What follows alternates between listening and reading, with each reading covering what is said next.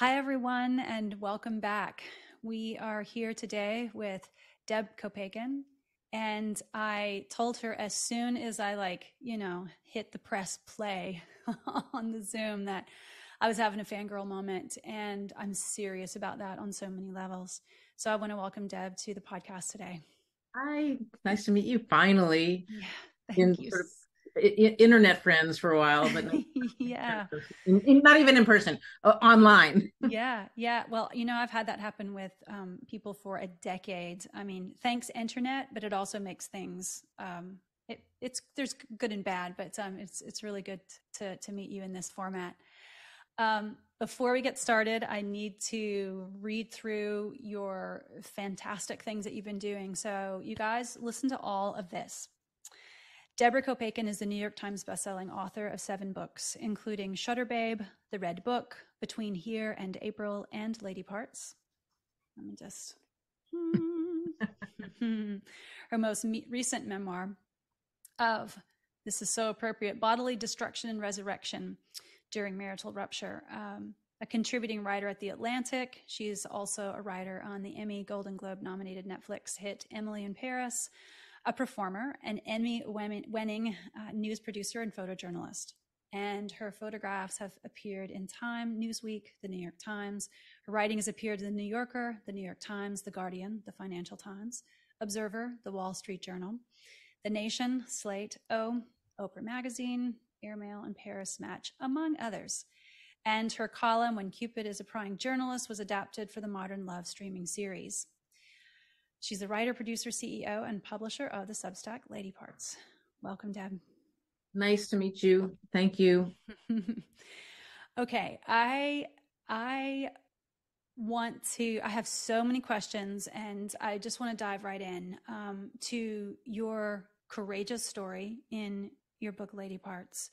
It is courageous on so many levels, from my perspective as a human being, but also as a woman, as a mother, as a pelvic health therapist who sees women gaslit every day in my clinical practice.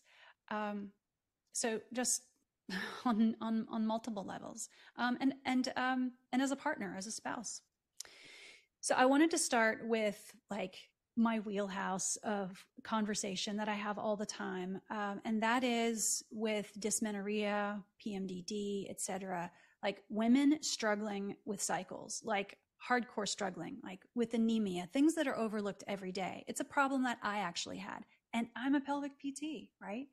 So if I'm a pelvic PT and this stuff is happening to me, then I just want to, from the get-go, tell everyone, hey, it's not your fault when you go through these issues and someone's not listening to you, because you can be an expert in the field and still get gaslit. So tell me a little bit about that story. I mean, you went through a lot, but you were talking about, bleeding heavily, which is very common, but not normal symptom that, from my perspective is driven by things like estrogen dominance, but that we can fix, but then it's also becomes a surgical issue, like with fibroids and other things. So tell me about your story. I'm going to mention the other thing too about, you mentioned the Viagra study and eliminating pain. And that's just like a kick, like a punch in the throat to women everywhere when studies like that aren't followed through with, because they'd say, it's not a public health priority to address what 100% of half the population actually experiences. So tell me a little bit about that. So I think we should start from the idea that my dysmenorrhea, I didn't understand as dysmenorrhea. I just thought it was my period, right? Because I've had bad periods since before the internet. And it's not like I could sort of research it easily or even understand that something was wrong with me. And in fact, I didn't understand that something was wrong with me until I got this hemoglobin reading of 7. So my GP at a regular, annual physical took my blood and he got back the number 7 and he's like, this can't be right. I'm going to have it redone. So he had his nurse recheck and then she came back and it was a 7. And he said, how are you even standing? Mm-hmm. And I said, I'm so tired all the time, but I have 3 kids and I'm working and I'm writing. And I just thought that that was what life was. And then he started asking further questions. He's like, how are your periods? And I said, I mean, pretty heavy, I guess. And he's like, well, what does pretty heavy mean? I was like, well, I can't even use super tampons anymore. I'm using a Diva cup and I'm entering it. I'm sorry, I am um, voiding it every half hour. And he's like, what do you mean? I said, I'm creating an ounce of blood every half hour during my periods. And he's like, and how long do those periods last? I'm like, oh, 10 days or so. And he's like, that's not normal. Mm-hmm. So the question then becomes is, why aren't we teaching girls Yes. what is normal, not normal? Why aren't we teaching girls when they first get their periods to measure their blood flow, to understand what's normal? That actually a full period is supposed to be what, like 1 ounce over the course of 7 days, not every half hour. So I was essentially hemorrhaging seriously and severely for 16 years. Mm-hmm. And especially after my third child was born in 2006. And I had a really difficult pregnancy. And I'm sure that those two are related. Like he tried to come out at 30 weeks. They give me tributaline. They kept him in. I was on bed rest for 6 weeks. He finally came out at 36 and a half weeks, something like that. But, after he was born when I was 40, it just got worse and worse and worse and worse. And again, I just chalked it up to, well, I guess I'm middle-aged and I've had 3 kids and this is just what women put up with. And I remember my gynecologist, when she took the uterus out, she's like, it was enormous. I cannot believe you've been living with this. Yeah. And the relief I felt after that was intense. Like, I kept thinking, oh, I don't want to get rid of my uterus. The uterus makes me a woman. Why would I want to do that? And then it took my friend Nora saying to me, what do you need a uterus for? All it does is get sick and ill after you have your kids. Like, what do you get rid of it? If your doctor says get rid of it, get rid of it. And she was right. I mean, I can't believe I ever thought to myself, oh, I need this organ once it had done its duty. And I would urge anyone listening to this, if you have endometriosis or adenomyosis or any of the diseases of the uterus that, and you've had the kids you want to have, by all means, be gone. I think that's so important to hear. There are so many women struggling with that, with the 1 in 10 of just women who have endometriosis. 1 out of 10 women are walking around, and the diagnosis can take in upwards of 5+ years because of stories like yours, where it wasn't, endometriosis, but it was adenomyosis, which that is the treatment for it, is a hysterectomy. And we have been, whether it's social, cultural conditioning, to symbolize that as, the status of femininity or whatever. And I think it's really important to hear that. That was actually the next thing I was going to ask you about. was when Nora says in chapter 2, she talks about the hysterectomy, not being so attached to its symbolism. And many women facing this decision, that was my question, was like, what would you tell them about, was there a grief process, or did you just feel immediately, relief? Immediate relief and sort of angry at myself for not having understood what that relief would feel like and how that would affect all the other forces in my body. I mean, it was so necessary.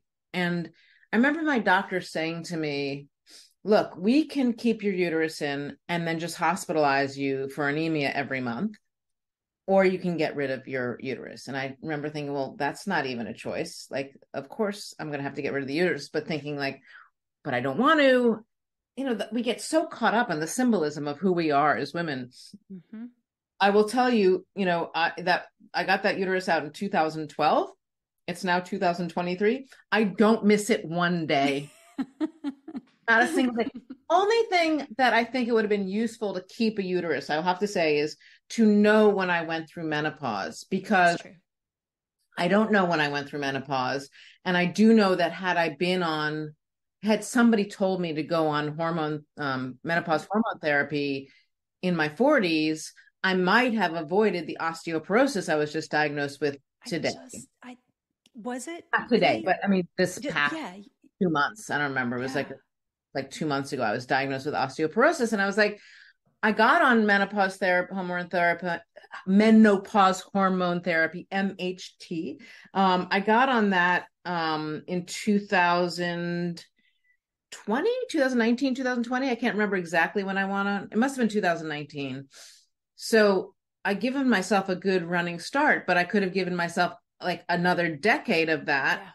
And we know, I mean, from studies, we know that going on menopause hormone therapy as you're going through perimenopause will help prevent osteoporosis. I didn't know that.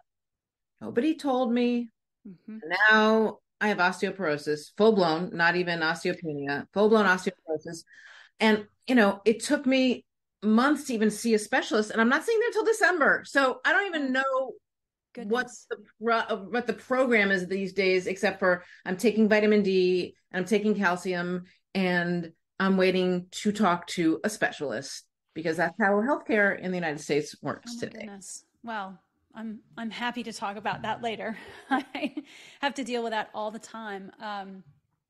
And that was probably, oh goodness, that was a good chunk of the patient clinical care that I had to provide last week. Is women coming in, the same thing happened. They weren't told. It wasn't even a concern because they were using bad science from 20 years ago that said, oh, you don't take HRT, and if you have a history of cancer, you don't take HRT. Well, actually, if you take it, it decreases your risk. Especially for somebody without a uterus. And nobody told me that either. And by the way, I was diagnosed, I don't even want to call it breast cancer. It wasn't breast cancer. It was called stage 0 back then, breast cancer, which these days they're not calling breast cancer. But I had a lump. It was, it was in my breast. It's gone. Everything's fine. But nobody told me that when you lose your uterus, it's you prevent breast cancer by going on menopause hormone therapy, which used to be called HRT and now it's called MHT or whatever. I don't know what the terminology is, but I think that everybody's calling it MHT these days. Yeah, there's BHRT, bioidentical, hormone replacement therapy. The thing is,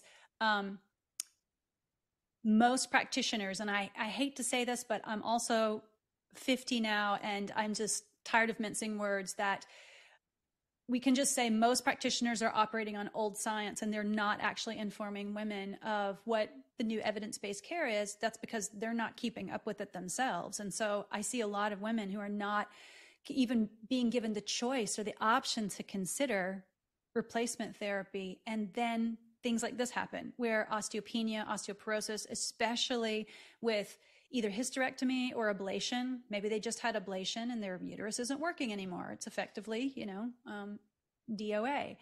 You don't really know when you go through menopause either then, because things abruptly stop. So it's basically surgical menopause, and that makes things very confusing. So yeah, it makes me really angry.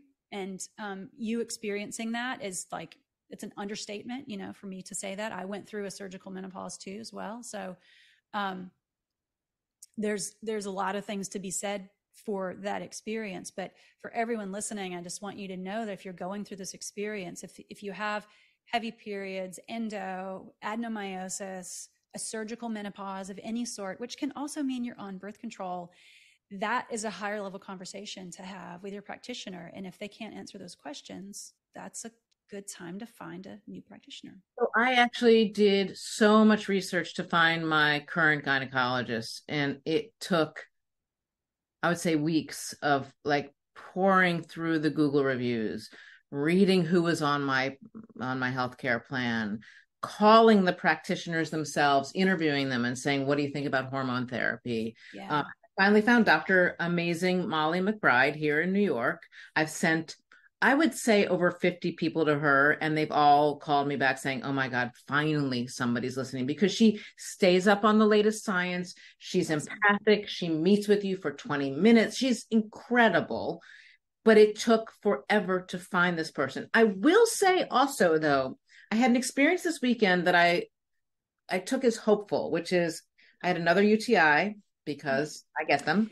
Yeah. And I was away with my partner, and I had to go to a small town hospital to get a test, and it came back positive, and he immediately said, listen, I know, I don't know if anyone's told you this, but you really should be on vaginal estrogen. I was like, I got it. Yes, I am. But just the fact that a male practitioner in a small town hospital was saying to me after UTI, you must be on vaginal estrogen. I just thought, okay, the message is getting out. Yeah. The activist urologists on Twitter and Instagram are finally getting their message to the regular practitioners who, by the way, it's not their fault because they weren't taught this in med school, right? Yeah, no, they weren't. And also, I would say that med school these days is better too. My daughter is a third-year med school student, and she said that she did have excellent studies on menopause, on hormone therapy, and all that. So I feel like this next generation of doctors coming up, these women who are in their 20s right now, and men, hopefully will have a better arsenal of information, and also are part of the whole Gen Z tech generation. So they will stay abreast of these things and not just believe what some, white dude wrote back in 2000. That's right. So well said.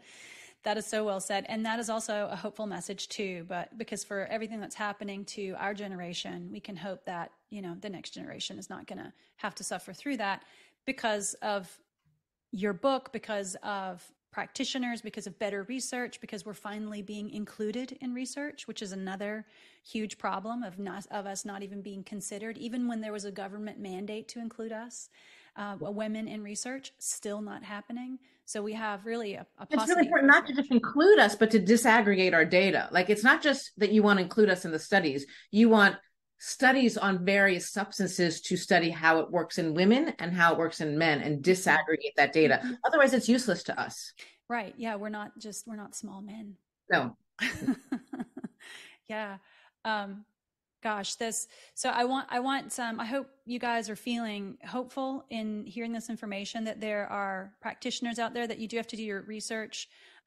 You can always reach out in the show notes to us to help direct you towards practitioners. That's our goal. That's our passion, is to help you find someone who's going to listen to your story. Because if a practitioner truly deeply listens to your story, they will understand, what your needs are. And if they don't, they will admit it. They will say, gosh, I think this person might be a better fit for you. So yeah, it's a definite goal to end this whole issue with medical gaslighting, especially around pelvic health issues that mostly end up, but men get it too. Men can get gaslighted over like post-prostatectomy and things like that happening, where they're like, oh, that's what happens after that surgery. You just leak. No, it's not. Right. So with pelvic health issues in general, I think, all genders can get medically gaslit, but for the most part, it does unfortunately fall into the pelvis of a woman. Well, let's shift gears a little bit, because there's another really big theme in your book at which also women can be gaslit over, and that's relationally. And in the workplace also. But this whole relational workplace thing gets tied together because, and here's the thing, I was going to talk about this last, but because it is so germane to what we're talking about, the fact that we have, and this we'll just jump off from this piece of the conversation. I'm a huge advocate for making sure we have policy that supports actual family-friendly situations in the United States. And right now we don't. We are dead. We are bottom of the barrel, dead last for maternal health outcomes, for both paternal and maternal support and policy. It's just terrible. So unfortunately, that's the truth. But the one thing that I think is particularly insane is that our healthcare is attached to our marriage and our jobs. And because we're experiencing discrimination in the workplace as women, and particularly more so as mothers, the fact that you have healthcare attached to a marriage and a job is just like a relational, social, cultural bomb. I do think that I stayed in my marriage for much longer than I should have for fear of losing my health care. And you're not alone in that, I think. Oh, I know. Yeah. It's embarrassing to say that out loud, but it's also true. When I was considering leaving my marriage, there was no Obamacare. There was no choice of getting healthcare outside the corporate structure. And so what I did when I got separated and then divorced was I took jobs that I didn't want simply for the healthcare. I basically had to put my career as a writer and thinker and producer of books and other things on hold, um, until I could get my kids through childhood with health insurance. Their dad had moved far away, and so he didn't have health insurance, so I was kind of in charge all of a sudden of everything. Um, but that can make you sick too, right? Yeah. Doing work that you don't want to be doing in an organization that treats you horribly. And I would say I had that on several occasions. So the first one, when I got this diagnosis of stage 0 breast cancer, fired me for spending not enough time at the office. And every one of my absences, 9 in all, in 3 months, which I understand, that's a lot of absence in 3 months, but they were all spent at Sloan Kettering. So it's like, there's nothing I could do. Mm-hmm. So we fired from a healthcare company for taking care of my health. Mm-hmm. Just like, you can laugh or you can cry, right? Mm-hmm. Being sexually harassed out of another job, being, working at another company where you would get fired because they weren't doing so well, or they were changing tax, or somebody new came in charge. Like, the fact is, none of us can rely on our jobs the way that our parents' generation could. And so you're constantly switching health insurances, constantly switching doctors as a result of that, because this doctor covered by that plan, not that plan. I will say that I have been on the New York State health insurance. It's not great and it's expensive, but it's not like Cobra expensive. So my Cobra, just to give you an idea of what I was paying when I would lose these jobs, was $2,500 a month. Shocking. Of me and my kids, so 4. Mm-hmm. These days, for myself individually, I was spending like $429 a month, which is now going up to $700 a month next year. So that's like almost double increase. Still beneath, the $2,400 a month that I was so unable to afford. But I just feel like we have to burn the whole system down. It's not like this is such a patchwork. It's like a pair of jeans and we're putting patches on it, but we need just health care, not just insurance companies making money off of us. When I lived in Paris, when I lived in France, and I got sick or I needed a pill, I would go to the doctor and I would get my prescription and I'd be treated for my cold or my strep or whatever the heck I had when I was there. And I would walk away and I would stand at the counter and be ready to pay. And they're like, no, you don't pay. So we need a system like that. We need a system that, the national, the NH, oh my God, I can't think of the word. The NHS, sorry, mm-hmm. in England. A friend of mine, an American, got really sick in England several years ago, and he went to the private hospital because he's an American, and he thought that's what you do. They nearly killed him at the private hospital. He was nearly dead. He was transferred immediately to an NHS facility because they thought he was dying. And within 2 days, he was fine. So when we hear, socialized medicine is terrible, it's not terrible. It's like, it actually works in the places where people have it. It works. Yes, you might wait for a specialist for a longer time than usual, but I'm like in apparently one of the best places to go to a doctor in New York City, and I need a specialist for my osteoporosis, and I was diagnosed this summer, and I'm not getting an appointment until 6 months later. I mean, okay. That's quite a wait also. Mm-hmm. Yeah. Mm-hmm. In working and speaking, I've been able to lecture in different countries and speak at different conferences. So I stay with friends, or if I'm there, I'm always there for healthcare. And so I am, hanging out with my colleagues who work in that system. So that's been in England, in Ireland, in the Netherlands, in South Africa, etc. And I come away with a personal experience and story of what those healthcare providers function in and under, and how they experience the system.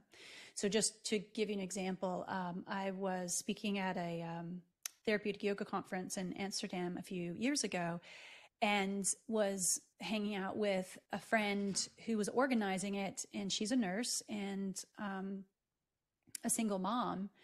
And she was just telling me the stories of just obviously not traumatic, like, oh, when my child runs a fever, that the physician comes out at night, they don't go to the ER, they don't get an $8,000 bill from the ED, because it's after hours care, and because they pull in the wrong type of care, specialized care, or keep them in a room and then charge them for that, or charge them $50 for Tylenol or whatever. So I hear those stories. And also what stands out to me is the lack of trauma that's been experienced inside the system. Like, when their child is ill, it's not the things that you had to go through and experience that, are in your book. It's that it happened and they got it the next day and they went about their day, instead of what we have, which is bankruptcy, right? And living on the edge and charging your credit card up and taking out a second mortgage. There's all kinds of devastating stories that we shouldn't live and die moment to moment based on whether or not we can afford the healthcare that we need to access. That's why I started the book that with the first chapter, when I was bleeding out from vaginal cuff dehiscence, which is a really serious, it's when the vagina comes undone after surgery. So basically your innards, everything's falling out. So there's blood everywhere.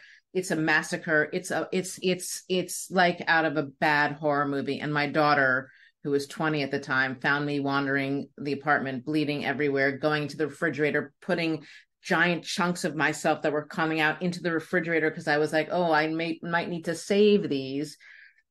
And her saying, we have to get you to the hospital right now. And I said, oh, but I can't afford an ambulance. Yeah. When we have a fire in our home, we accept that it's okay to call the firemen to put out that fire.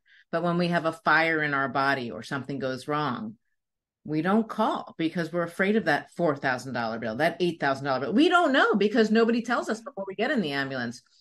I mean, I had an interesting experience recently, which is that I was in a car accident, and I had, blood on my face and my broken hand and all this stuff. And I was thinking, oh, I don't want the ambulance to come, but of course they had to come because I'm lying there and bleeding, and worried about the ambulance bill. And it came, and it was $2,700, and I just thought, okay, how am I going to pay this? And then I remembered, oh wait, this should be covered by my car insurance. And so I sent it off to Geico and they paid it. And I was like, why isn't health insurance that way? Why? I mean, Geico's a car company and they're paying that $2,700 bill because that's part of what I paid for when I paid my car insurance every year, which is much less, by the way, than my health insurance bill. And yet we pay so much money for our health insurance and we have nothing covered. Or like, I have a $6,100 deductible in my current plan. And when I went deaf from COVID, so I have hearing aids and I needed another surgery. And I kind of like, the first time I went for surgery, I was with United Healthcare at the time. And it was 3 minutes before surgery was supposed to begin. I'm in the hospital. I'm in my gown. My doctor scrubbed in. I've got the line in my arm. And he comes into the room almost in tears. And he's like, United just denied your surgery. And I had to leave. And then we had to do it without general anesthesia. And it was so fucking painful that he kind of had to stop in the middle of it. And I just had the resurgery done 2 weeks ago, and under general anesthesia, because my new insurance covers it. And apparently after I wrote this like op-ed for the Daily Beast, many more insurances are covering it now a year later. But still, I had to go through that absurd in a hospital gown and being told by United Healthcare, who is the devil, by the way. And I don't care if I'm saying that online. United Healthcare turned down a surgery 3 minutes before it was supposed to begin. What kind of country are we living in when that can happen? Mm-hmm. Yeah, I'm just thinking of the stories, and it's, you know, shouting that out is what needs to happen. When a friend of mine, her husband needed a lung transplant, he was going to die without this lung transplant. He's a young man. This was over a decade ago, I believe. Denied. They denied him until she took to social media, until she shouted loud enough, until she made enough noise where they would actually give him the surgery that would save his life as a father of two young kids. Um, And so not unexpected. yeah. Of it leaves me stuttering with anger, actually. And it's that kind of, anger and rage that only, that we actually have to talk about, to see things changed. But it also brings me back to your original question, which is we stay in bad relationships because we're worried about losing our health insurance. Okay. Mm-hmm. Then the trauma of being in that bad relationship, I believe, causes bad health, mm-hmm. right? I do believe that living in stress every day in a bad relationship, when you have these cortisol spikes constantly, that's not good for the body, and it cannot be doing good things for your insides. And so you're in this bizarre cycle of like, I can't leave the relationship. I don't want to lose my health insurance. And now I'm getting sick because I'm in this bad relationship. And it felt at the time like there was no escape. And it took, like with anybody who leaves a toxic relationship, it took a lot. And it wasn't easy. And I'm not going to sugarcoat it and say, oh, it was easy and great, and I'm glad I did it. I am glad I did it, but it's taken me 10 years to be able to say I'm in a really great place right now with an empathic partner who cares, with a mostly healthy body, except for, death from COVID, but, Oh my gosh. I'm so sad that happened. But, well, but you, I here are the hearing aids. This is what they look like. Oh, wow. They're so incredibly small. This is thanks to Elizabeth Warren, who mandated that hearing aids should be over the counter. And just to give you an idea of what was pre-Elizabeth Warren and post. So pre-Elizabeth Warren, when I first got diagnosed with deafness, the hearing aids were $10,000 uncovered by insurance. And they weren't good. And they had like this little thing behind the ear, which mm-hmm. if you're a woman with long hair and you do this, it's like a shock every time you do that because it's the receivers behind your ear. So I thought, well, I got to get something that goes in my ear. And I was finally able to go to like Costco and get them for a little bit less. But then after Elizabeth Warren signed this bill that said hearing aids must be able to be sold over the counter, these were $2,400. Now that's expensive still, but it's not 10 grand. Mm-hmm. And you don't need a prescription for it. And you don't need to go get a very expensive hearing test. You can do it all through. So I'm actually like, I really believe in this company. It's called Eargo, EARGO. So anyone who has any sort of hearing issues, I would just go get a pair of teeny tiny hearing aids, because guess what? When you don't take care of your hearing, you're at much higher risk of Alzheimer's. And the amount of, the research, the statistics that you include in your book also, it just really helps to shine a spotlight to really elucidate how important it is to pay attention to the symptoms that you're having and to make sure that you can find a provider that's going to listen to you. Yeah.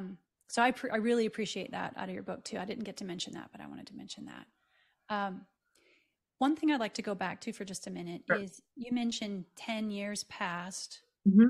In your marriage, and you mentioned telling no one about, I'm going to use a quote here, the dark corners of your marriage.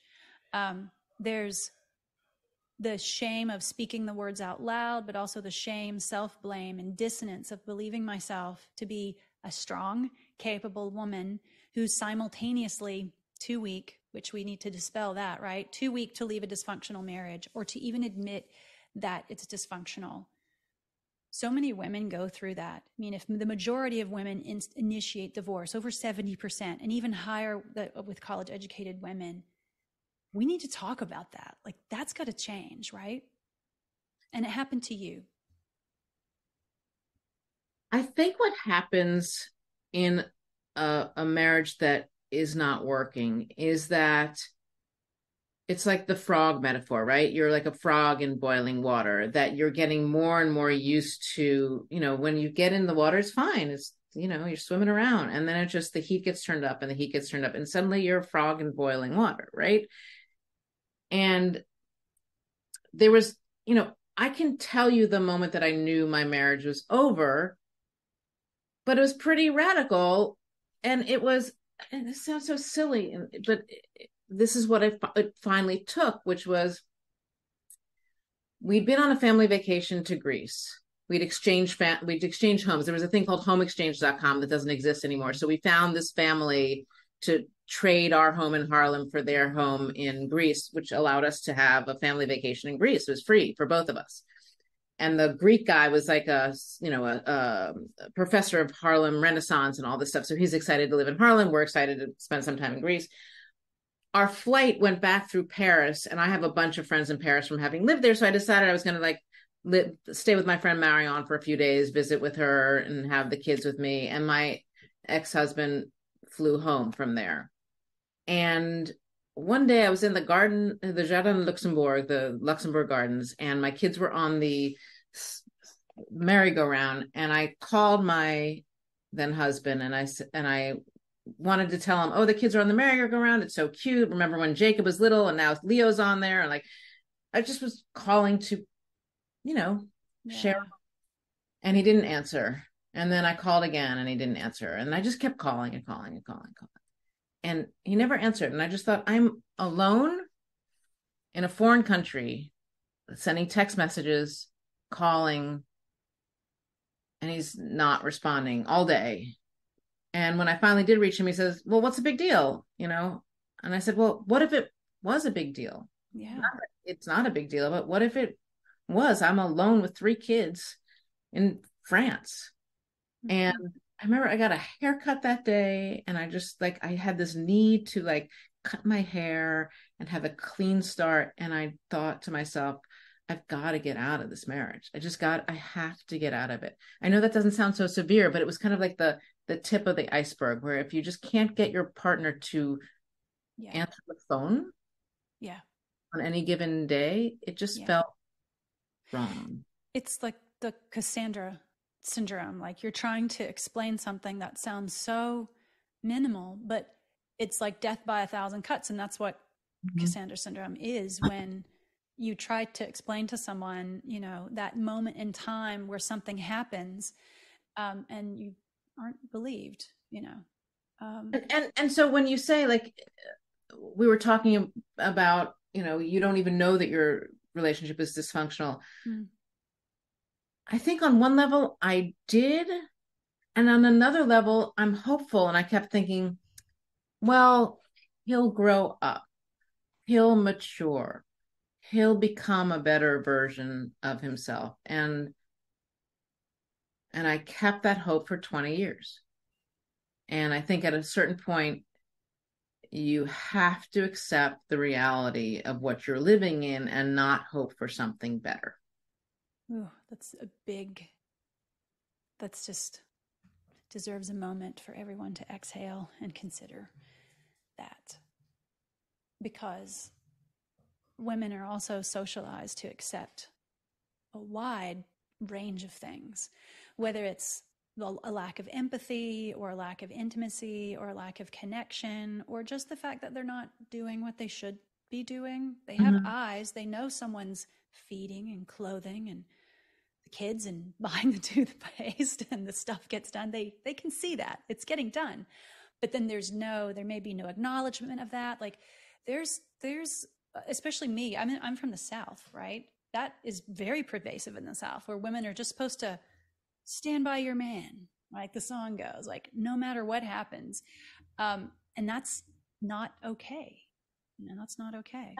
But it's also cultural too, in terms of just not even just Southern woman versus Northern woman. It's just, I believed at the time, and I don't see it now this way, that divorce was a failure. Mm.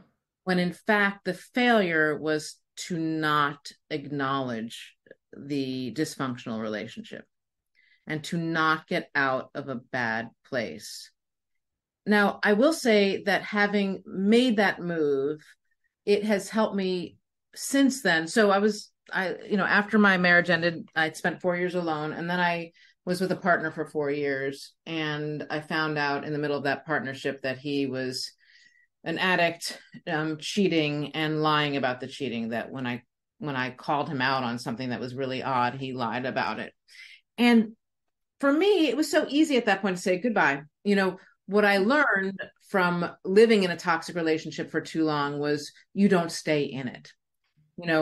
I tried to work it out with this new partner, and I soon realized it would never work out. And there was just there was sadness that this new thing hadn't worked out, but there was no looking back. It was like, goodbye, close that chapter, move on. And it also helped me when I was looking for a new partner or dating, to know right away and really right away, okay, this will work. This is not going to work. This is not going to work. Yeah, and you have quite an expert I'm happier. radar. I would be I have found a wonderful man, a wonderful, empathic, incredible human being. But had I not, I was already okay with being alone, because being alone was better than being in a toxic relationship. There was a diagram once, a cartoon. I don't know if I saw it on Twitter or social media, but it was like a staircase. And at the bottom of the staircase was a fighting partner, like two partners fighting. And on the middle step of the staircase was a person standing alone. And on the top of the staircase was a couple in love. You're better off on that second step alone than at the bottom step fighting with a partner. Fighting is no good for anyone. And I'm not talking about like tiny arguments that have to happen for a relationship to move forward. I'm talking about daily spikes of cortisol with somebody who's just not seeing you, not listening, not appreciating you, not loving you. Yeah. Yes. Yes, because I see those cortisol curves in labs. And when people come in and they're struggling with the combination of things, that makes your story so incredibly unique, but also shared with so many other women. And that's the overlap of having, it's just like in your book, all the lady parts, having all these issues happen with the lady parts that overlap with relational issues when you're not being seen, felt, heard, for whatever those reasons are. That is like telling our story. So many women's stories. And that's what's so powerful. What has been interesting to me is I thought of my story as very specific, right? But you don't write a memoir if you don't think that your specificity will lead to something more general and universal. And what I have found is that I receive, I would say, at least 5 emails a week, if not more, from strangers who find me on, Instagram or through my website or wherever they happen to find me. And they're either like a short paragraph of, "You've told my story, thank you so much," or they're much longer and devastating because they're telling my story. They're basically telling my story back to me, but they're living it. And they ask for advice. And I always say to people that are like, reach out to me. I try to answer every letter. I don't get to all of them, but I try to answer every letter. And what I tell the people that are asking for advice is I said, you reached out to me. So in some way, you reached out to a stranger, you know the answer to your questions. You just wanted validation. And I'm going to say, I will validate whatever you are feeling, but it's up to you to make these decisions on your own. Yeah. Yeah. I think that by asking the question, quite often, I think the encouragement is people kind of gutturally know that when something's wrong, like, if you feel like you're not being listened to at your healthcare provider's office, you're right. Right. Mm-hmm. But it helps. It's so important that you just said that just to tell someone that they're heard can sometimes be all it takes to push them over into the decision-making, category of, oh, I'm going to do this now, because someone has lived and talk to friends honestly too. I mean, we're so afraid of, dissing our husbands or partners or in front of others, but there comes a point where you actually do have to start speaking to others about this. And again, I remember a very specific example where my ex-husband got mad at me and he said, I'm not coming to this dinner because I'm mad at you for whatever reason it was. Oh, I remember what it is, but it doesn't matter. Just tell them I'm sick. And I was like, I'm not lying for you anymore. And I got to the dinner and my friends were like, where's your husband? And I told them the truth. I'm saying he got mad at me for X, Y, or Z, which was crazy. And so he decided he was not going to come. And that was incredibly liberating. And again, that was another moment where I was like, okay, I guess this is what I'm going to do from now on. I'm just going to tell the truth. Because when we lie for our partners, when we cover up for their bad behavior, we're aiding and abetting. Mm-hmm. We're keeping ourselves in that prison.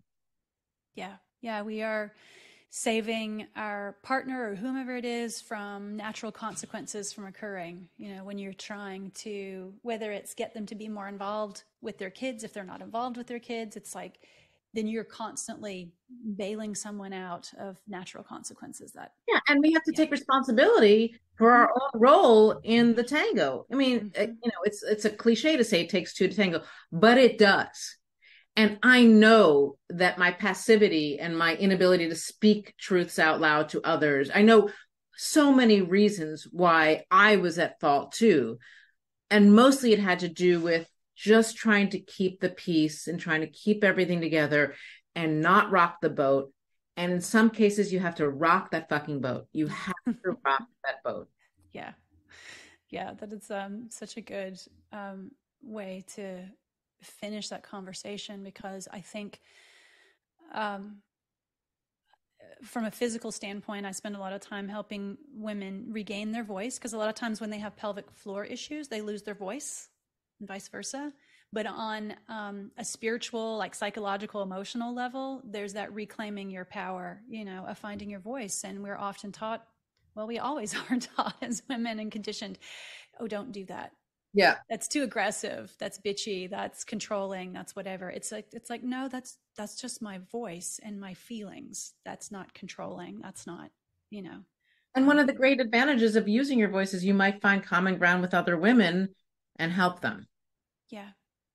Which is what it's been so incredibly, what a gift to have you, talking today with me on the podcast as a result.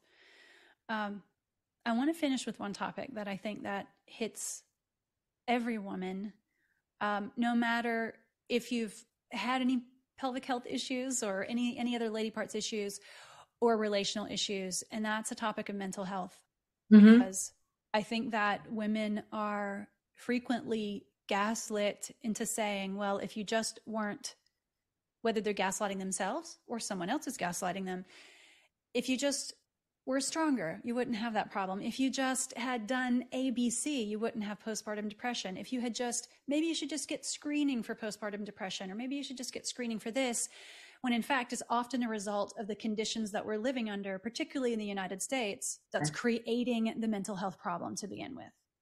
Well, let's start from the obvious barrier to mental health, which is money. Mm-hmm. Again, let's go back to the example of the NHS or France. When you need mental health care in those other countries, you go get it. Maybe it'll take a while to find a practitioner, but you get it, and it's part of your health care. Here, we consider it separate. Here, most insurances won't cover it. And so, especially in a city like I live in, I'm in Brooklyn, mental health care these days is like minimum $300 an hour. Who can afford that, right? Who can afford $300 every week? I did bankrupt myself doing it for a little while because I was going through such a tough time post separation that I just thought it's my mental health or my life, right? I mean, there was one point where I thought of throwing myself out a window, and I thought, oh, I got to get help. I got 3 kids. I can't throw myself out the window. Like, I've got to figure out how to get better. I will say that barring the existence of affordable mental health care, which we don't have in this country, and which is why I think we're having a mental health crisis in this country right now. One thing women can do, and I know this sounds so reductive, but yoga.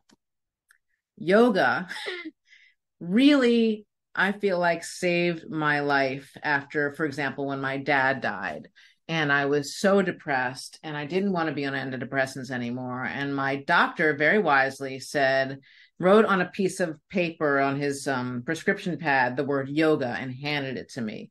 And I was like, oh, I don't want to do yoga. It's dumb. I'm not that kind of person, you know. And this is so great because I bought a Rodney Yee DVD. This, again, we're talking 2008, oh, yeah. time. So I bought a Rodney Yee DVD because I was like, I'm not spending any money on this. And I played that DVD every day for 10 years. I saw Rodney Yee every morning for 10 years because I am a goody two shoes. And when my doctor prescribes something, I listen and I do it. Literally last weekend, I was out in Sag Harbor with my partner, and it turns out that's where Rodney Yee practices. And I got to go to his yoga class. Oh, you got to meet him. For me, it was like seeing the most exciting celebrity ever. And I walked up to him afterwards. I was like, you don't know this, obviously, but after my dad died in 2008, I started playing your DVD every day. So I saw you every day for 10 years and you saved my life. So barring inexpensive therapy, which we don't yet have in this country, I would urge anyone that's on a budget to get you can get on Amazon, you can buy a Rodney Yee DVD. I think he's great, and just do that every day. That's true. It's how I started to major in specialization in yoga, was because I was treating people in chronic pain, mostly women with orthopedic and pelvic pain. And my regular training wasn't working.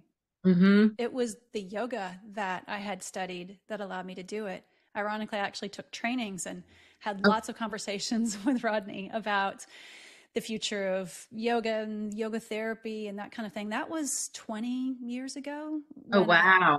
When I started, and when you mentioned doing the DVD, I was like, oh, that's about the time that I met, him for the first time. But anyway, I would wholeheartedly support that because it's free, it's low cost. And it teaches presence. I mean, that's what yoga really, it's good for your body. So that's already great, right? It's good for strengthening. It's good for women's bodies, but it also just teaches you to be present and in the moment. And, the best time in yoga is, of course, Shavasana at the end, where you're just lying there, like a dead person and contemplating your life. And it's just, again, meditation, yoga, these are tools we have in our arsenal that aren't too expensive. Yeah. Yeah. And we'll include some link in the show notes. I have a lot of free things available for people who have therapeutic issues, whether it's pelvic pain, vocal pain, diaphragm issues, long COVIDs, all kinds of stuff that are just, they're either free or very low cost available. But we'll put the free stuff in there because and one more point, by the way, is that if you have a traumatic experience you're trying to get over, I just did EMDR for the first time because I was in a car accident and I was having a hard time managing the image. It was kind of going through my head. And I didn't want to go back. I didn't want to spend $300 a week to deal with this one issue. And I called a practitioner of EMDR. I told her my story and she goes, oh, I can fix you in 3 weeks. I was like, come on. She goes, I can fix you in 3 weeks. And she did. So EMDR is expensive. It's like $700 a session. But if you do 3 of those and you're done with your trauma, whatever. Mm-hmm. I'm a huge proponent for EMDR, just like yoga. EMDR is, most therapists will start out with CBT or DBT or some other cognitive behavioral or dialectical behavioral therapy, and EMDR, and there are other similar neurological approaches to the same types of therapy, but I'm a huge proponent of EMDR for, so many women experience trauma inside the system of healthcare that you need EMDR to get over what you experienced inside the healthcare system, plus all your relational stuff. So it's just incredible for that. I was going to mention that. That's one of the things. This is a great kind of finisher point too, because I was just watching your other video on YouTube and you're talking to an EMDR. Yeah, that was my doctor. Yeah, practitioner. Amazing. Yeah, that's an incredible approach. So if you don't know about it, that's another wonderful resource for you to check out. Okay. We could keep talking. We could absolutely do a part two because there's so much more in your book that I wanted to mention, and maybe we'll get to do that at some point. But I just want to emphasize, to the listener that what I pulled out of Lady Parts after reading it twice, I picked it up again and read it again, knowing your interview was coming up, is that we need to believe women in healthcare when they come in and they say, I'm emptying my diva cup, or I have this pain. It is real, and we need to figure it out, not absolutely dismiss it. Particularly, to be believed in the ER, but also or the ED, and then, in your practitioner's office. And the other thing is, when you're struggling with relational issues and mental health issues, to stop the shame and the self-blame that a lot of the conditions that we're suffering under are because of a lack of just policy that we don't have. It's a lack of valuing healthcare access for all. And that's not your fault, right? That is not your fault. That's why this podcast exists. It's why you're writing books and articles. Thank God for that. It's why these things exist, but we all have to keep speaking up and keep speaking loudly about it. But believing women, and then stopping the self-blame and self-shame, because we're suffering from a lack of common sense policy. Oh, yeah. Yeah. So those are my big takeaways. Thank you so much, Deb. Do you have any final words of wisdom for us?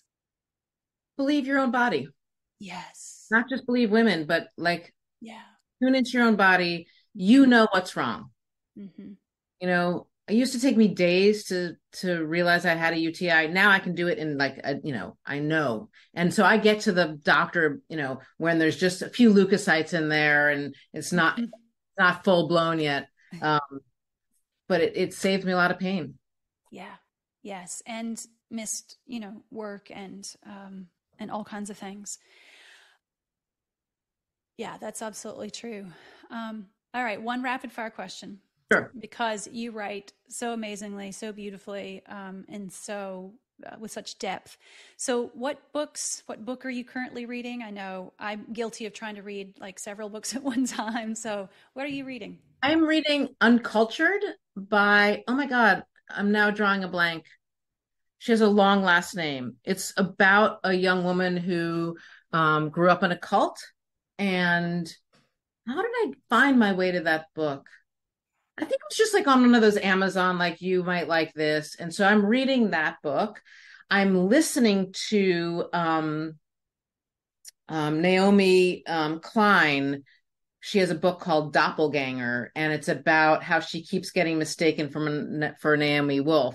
But it's fascinating. And she kind of goes into the history of doppelgangers and what it's like for her to have been mistaken for this woman. And then she comes to the sort of realization of how similar they are. And it is so, so good. And I would urge people to listen to it rather than read it, because she reads it herself and it's great to hear it from her voice. I'm also listening to The Power Broker with my partner, because I never read it. It's about Robert Moses, and it's so long. So it's just on our endless car rides, we will listen to that. And I started another book. I can't. I'm often reading 4 books at once, but I can't remember the fourth. That's why I said books plural, because I feel like those of us from this similar wavelength of experience in life that's what I do. I have about 4 or 5, at the same time, and I just pick. Oh, I know the other book I was reading. So the other book I was reading, or have been reading, is my partner has a wife with early onset Alzheimer's. And so he has written a memoir of caring for her. Oh, wow. And he just finished it, and it's not out, obviously. It's really, really beautiful. He's written one book before. He's a lawyer, but this is his second book. His first book came out in 1999. So hopefully this book will come out next year, the year after, something like that. Awesome. That's fantastic. What an incredible experience. So I'm sure that there's so much wonderful research on actually lengthening telomeres of caregivers who are providing care for those with neurodegenerative diseases. And Yes, yeah. we have no. I actually wrote a op-ed for the Daily Beast that's coming out, I think, next week, about how we have literally nothing in place in terms of caretaking in the United States for people with Alzheimer's, and 80% of the those who have Alzheimer's are cared for by a family member gratis, right? Nobody's getting paid for this, and 70% of those people are women. So we're putting the onus of this tremendous caretaking job on the adult daughters of those with Alzheimer's, and that has to end too. Because if we're, again, living in another country, be it the Netherlands or Sweden or, really any other place besides here, France, there are dementia villages, there's affordable or free memory care.